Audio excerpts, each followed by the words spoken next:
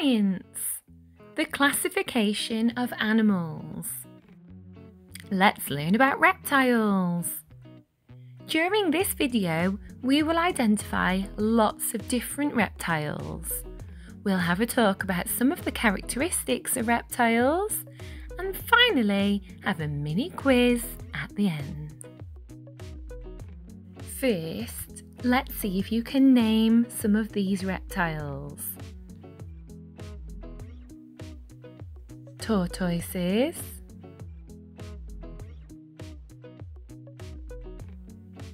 turtles, alligators,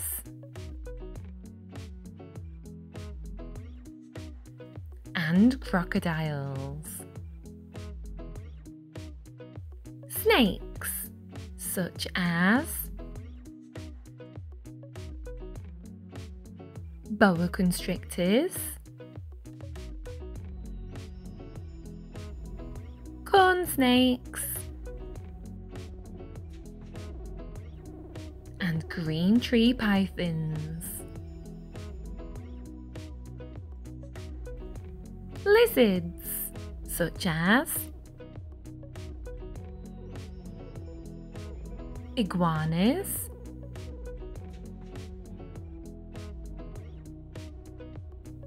geckos, and chameleons.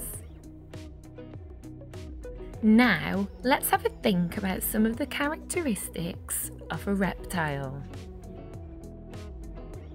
All reptiles are cold-blooded. This means that they cannot maintain a constant body temperature, and their body temperature changes when the temperature around them changes. Most reptiles live on land, although some reptiles do live in the water, like this sea snake. Most reptiles live in warmer and drier habitats, such as deserts. Reptiles usually lay eggs, but there are a few exceptions to this rule that have live young. All reptiles have scales or bony plates, not fur, and their skin is dry. Reptiles have holes at the side of their heads as ears, instead of ones that stick out like ours do. Reptiles breathe air. Now it's time for a mini quiz. Question 1. How many species of snake live in the UK? Is it 2, 3, or 4?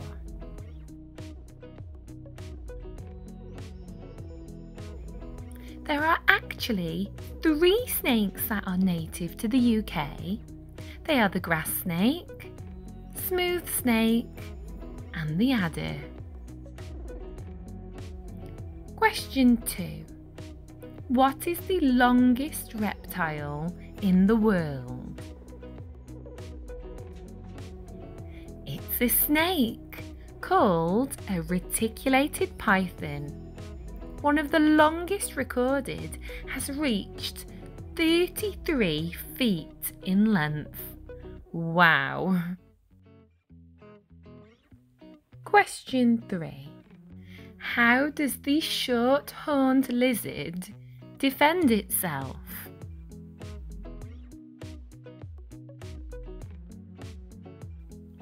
When defending its life, this lizard squirts blood from its eyes to scare their enemies away. Incredible. Question 4. How do some reptiles keep warm?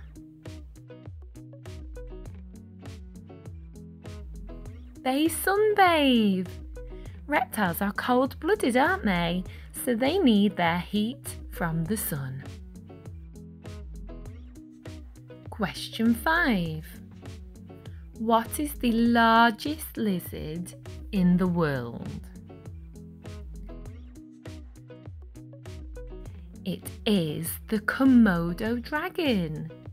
They can reach up to 10 feet in length.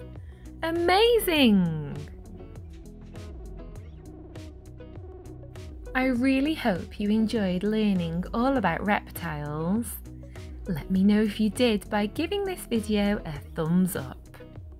And make sure you give yourself a well done for super learning.